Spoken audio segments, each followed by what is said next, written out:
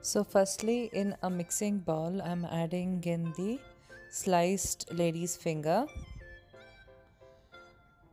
Then I'm adding in turmeric powder, squeezing in half a lemon, red chili powder, besan flour, and I'm going to mix this well and keep this aside. Now on a medium flame in a pan, I'm adding in some oil, 2 to 3 tablespoons of oil. Measurements are in the description box, please check them out. Going to add this mixtured lady's finger into this and saute this on high flame for 4 to 5 minutes till all the stickiness of the lady's finger is gone. So once the stickiness is gone, I'm going to keep this aside. Now in the same pan, I'm adding in some oil as well as a bit of ghee.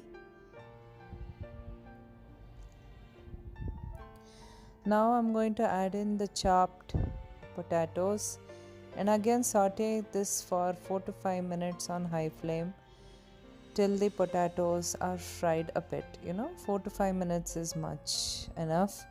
Now I'm going to remove this and keep this aside. Drain the oil. Okay. Now in the same pan with the ghee and oil, I'm adding in the bay leaf and dry red chilies. Saute for a minute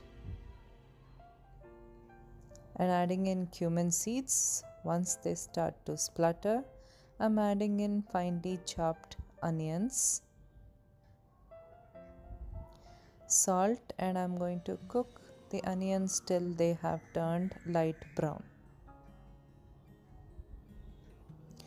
Once the onions have turned light brown, I'm going to add in coriander powder, red chili powder, cumin powder, turmeric powder, and Kashmiri lal mirch powder. Mix all of this well together. Now I'm adding in finely chopped tomatoes. Adding a little bit of water since I felt it was too dry, the masalas may get burnt. So mix in well and cover and cook till the tomatoes are soft and mushy. In the middle, add in the paste of ginger garlic. Again mix in, combine well, and again cover and cook till the tomatoes are soft. So once the tomatoes are soft, give this a quick mix. You can see all the water is gone that I've added. Okay. To that I'm adding in the fried potatoes. Combine. And half a cup of curds. Combine. Cover and cook for about 5 minutes. After 5 minutes, now I'm adding in some water. Don't make it too gravy since this is a curry. Okay. Mix in once and cover and cook till the potatoes are well cooked.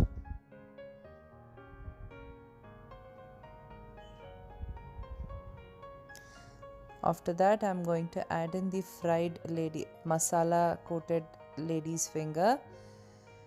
Adding in bit of garam masala. Combining all this well together. Before that, I'm adding in a bit of water and then combining. You can add the water according to your preference, but this is a curry, so keep a limit addition of water. Okay.